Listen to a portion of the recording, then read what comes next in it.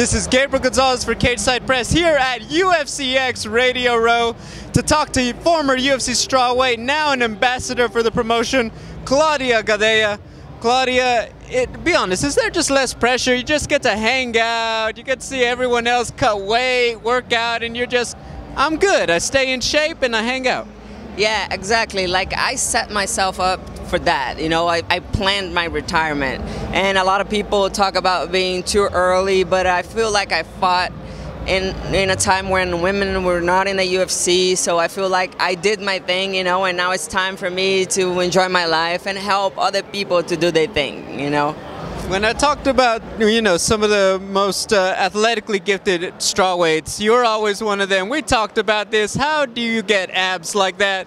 First off, in retirement, you still got the six-pack. Are you still keeping it there? Make sure you don't lose it. I still got the six-pack, and I'm never going to lose it. Like, I work out every day. You know, all the things I learned in fighting, it's going to carry on for the rest of my life.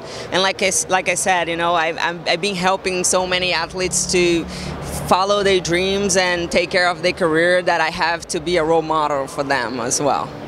My final question for you, and then we got a little bit of fun stuff if you're game for it.